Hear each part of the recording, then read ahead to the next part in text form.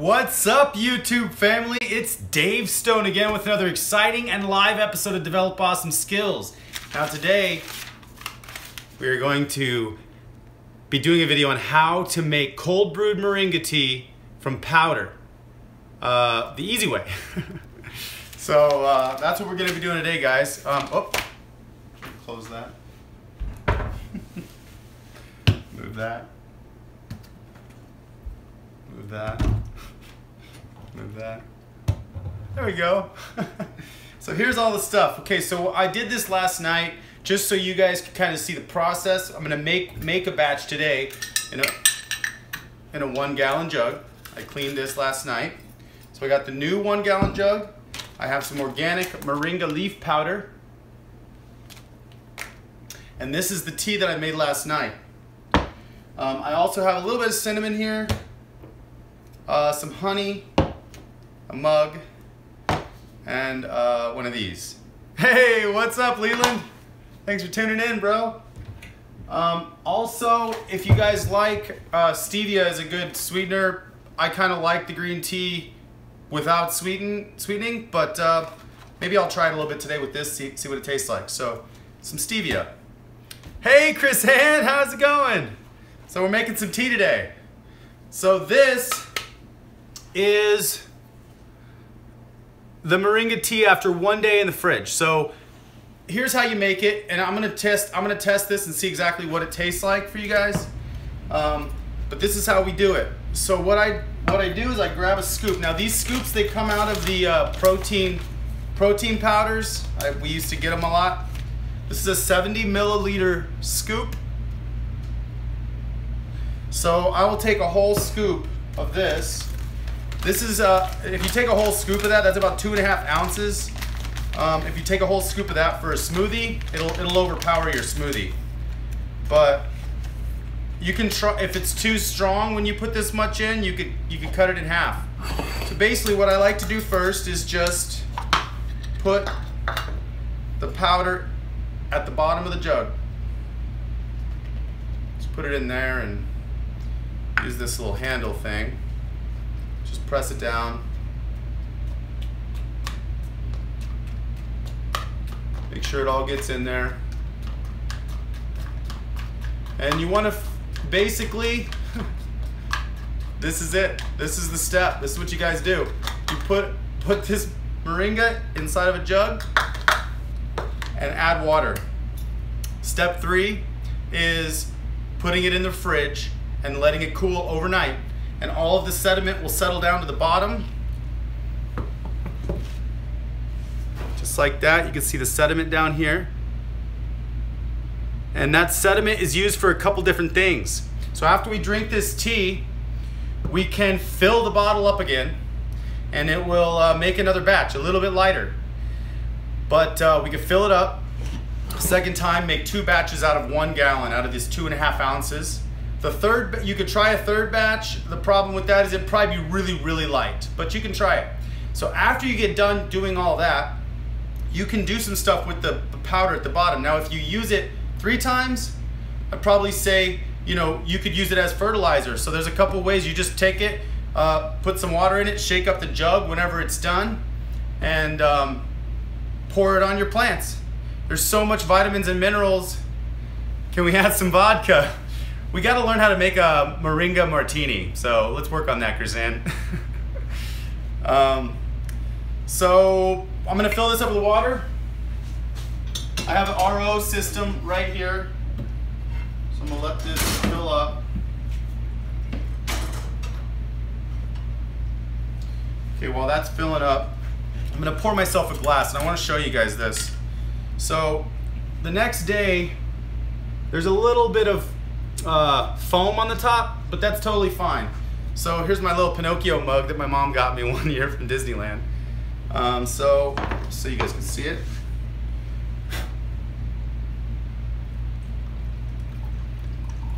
I'm gonna let you see what this looks like as it pours out. So it pours off the top. All of the sediment will stay at the bottom. So you don't need to shake it up. Look back at your bottle. Thanks, bro. Yeah, it's still working. Just, it's kind of a little bit angled. So we're getting close.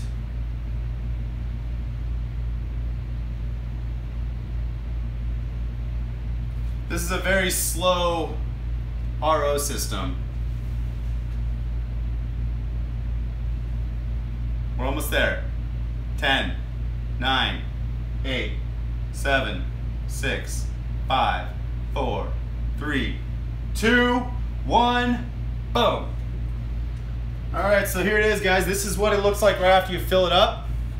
Cap it, and you're gonna wanna just shake the heck out of it for a while. It sticks on the bottom, but that'll go away after it soaks in there for a little while, so really give it a nice shake. 1/4 cup of apple juice instead of stevia perhaps would make it even more delicious. That's a really good idea, Chrisanne. And actually, you know what I've also mixed with it is some lime or some lemonade. Makes it really, really good. And you don't really need any sweetener after you do that. So from this stage, you just put it in the fridge, let it sit there. If you're really in a hurry to drink it, you can probably drink it in a few hours. I usually leave it in there overnight because it's really, really good cold. So I'm gonna put this in the refrigerator and we're gonna taste this one.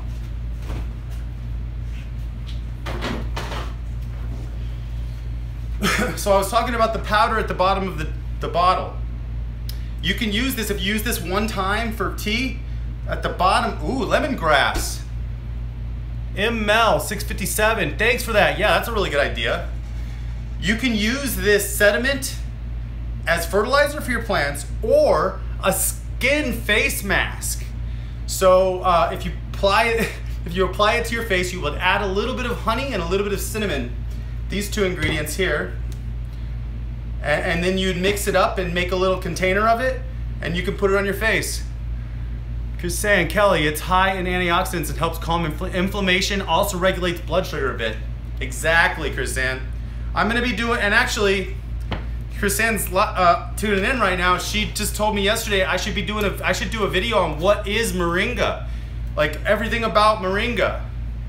So I'm definitely gonna be doing that. I actually started building the list on that. Okay, so here's the tea. Sticks to the side a little bit.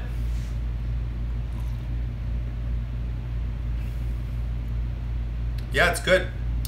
You know, you can, if you want, you can strain this through one of those bags. Have you tried with fresh leaves? Yeah. So the fresh leaves work a little bit different. The powder is the easiest way to make the cold brewed tea that I found. So here's some fresh leaves that are just harvested a few days ago, and they're dry now. So what I would do is I would take these and I would just crunch them up. Add some frozen fruit for ice cube. Chrisanne, you got such good ideas, I love that. So you basically would just crush them up. You can also use a little coffee grinder, but then you can actually, if you like hot tea in the morning, you can drink hot tea instead of your coffee. Or you can drink cold brewed tea instead of your coffee. It definitely gives you energy. If you haven't had it yet, I really suggest having it. So what I'm gonna try here right now is I'm gonna put some stevia in here and see what it tastes like. I've never really been a big fan of stevia, just sweeteners in general, but sometimes you want something sweet. So,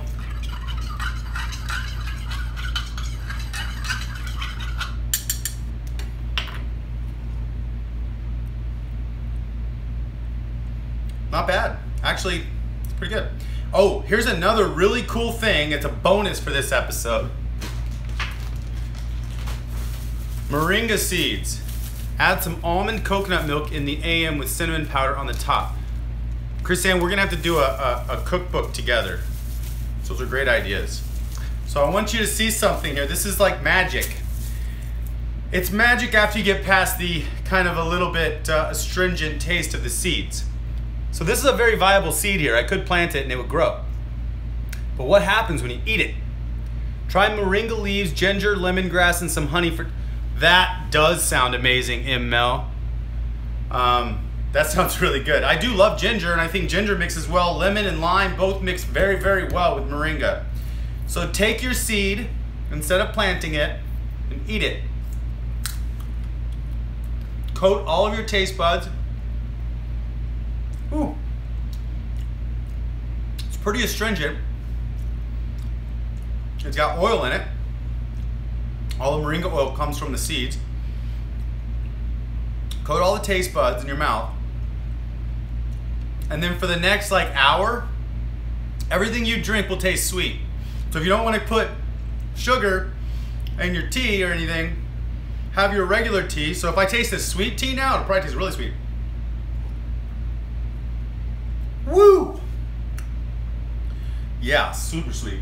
I'm just gonna try some of this regular moringa tea. Kids, don't try this at home. Your mom's gonna get mad at you.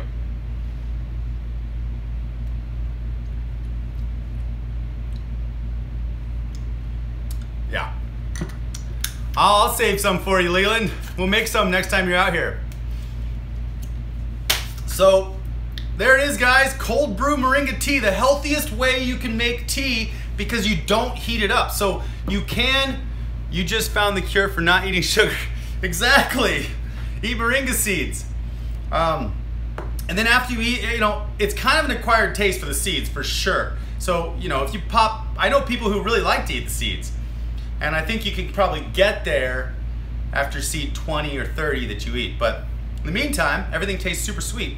And in fact, what it tastes like for real is it tastes like you went to Georgia and you went to a good restaurant where they have their sweet tea. That's what water will taste like. That's what regular tea will taste like. That's what coffee will taste like if you drink it after eating a moringa seed. So I'm gonna drink my moringa tea instead of coffee. And also, so I had a cup of coffee I told you guys the other day when I was out at the land right before I went out there. And yesterday I had another cup of coffee. And yesterday I felt terrible the whole day. Like that coffee was like all acidic inside my gut. And usually, Chris Ann has known me for a long time. She can attest to how much coffee I used to drink. Just a lot. always a coffee cup in my hand. Chris Ann is a powder more concentrated than the leaves. So Kelly, I can answer that. I'm sure Chris Ann can too, but yes, 1 cup. So 1 cup of raw leaves is equal to 1 tablespoon of powder. So basically, it is way more concentrated because all the moisture is gone. So basically, all the nutrients are down, and that's why 2.5 ounces can make about 2 or 3 gallons of tea. The regular leaves, when you dry them out, these ones, fresh leaves that are dry, it's not gonna you're gonna need a lot more leaves. But there's also ways to make tea with fresh leaves that aren't dry, and basically you would muddle them up. You'd take a lemon or a lime and you'd push them in and muddle them all up just like you're making like a mojito or something. And then you would take some hot water in one of these bad boys and just pour it in there and let it sit for a while, and then you could drink it, and you can eat the leaves afterwards too. So you can scoop them off with a spoon or whatever. But all right, guys, that's my video today. Hope you guys go home, get some moringa powder wherever you can, and try it and see if it gives you some energy. Because I have a feeling you guys are gonna get a lot of energy from this. I have a few people that have been trying it recently now, and they're saying they get energy. So, and I do too. And it's not some jittery, dropping buzz energy. It's a Leland. Yeah, I do. I have a black charger here. It's the electric charger at my house.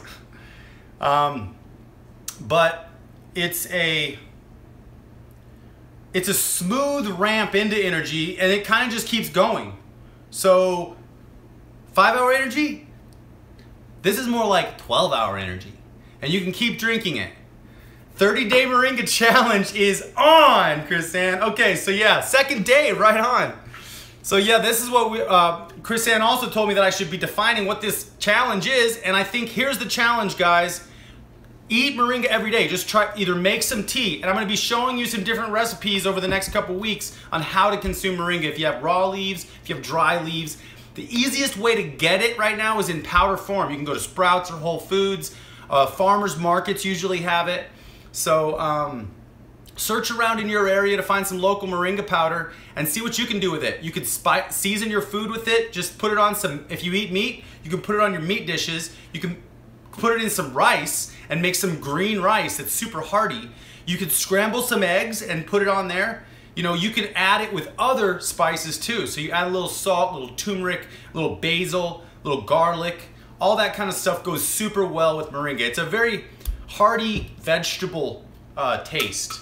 Kind of like between a spinach and a kale is my thing. But the tea is a very mild. It's kind of like a matcha. Matcha has a couple additional benefits that moringa doesn't have, but moringa is way more packed with vitamins and nutrients and minerals and phytonutrients and all that kind of stuff. There's more polyphenols in moringa than there is in red wine. So we got to figure out how to make some moringa wine. So until next time, guys, thanks for coming. Thanks for tuning in. Really, it's great to have you, Chris Ann, Leland, and Kelly, and Mel. So, all right, guys, well, if you have any questions, comments, or anything, just put it down below in the comment section. Hashtag I want more moringa. Let's plant 1 million moringa trees in 5 years, guys. I know we can do it. And if you like this video, give me a big green thumbs up. Share it on your wall. Share it all over the place. Let's have everybody drinking moringa tea in the morning instead of coffee and seeing how they feel. See how you feel. So let me know how you feel. If you try this and you're doing it, post some pictures on the I Want More Moringa Facebook group page. And let's make this happen, guys.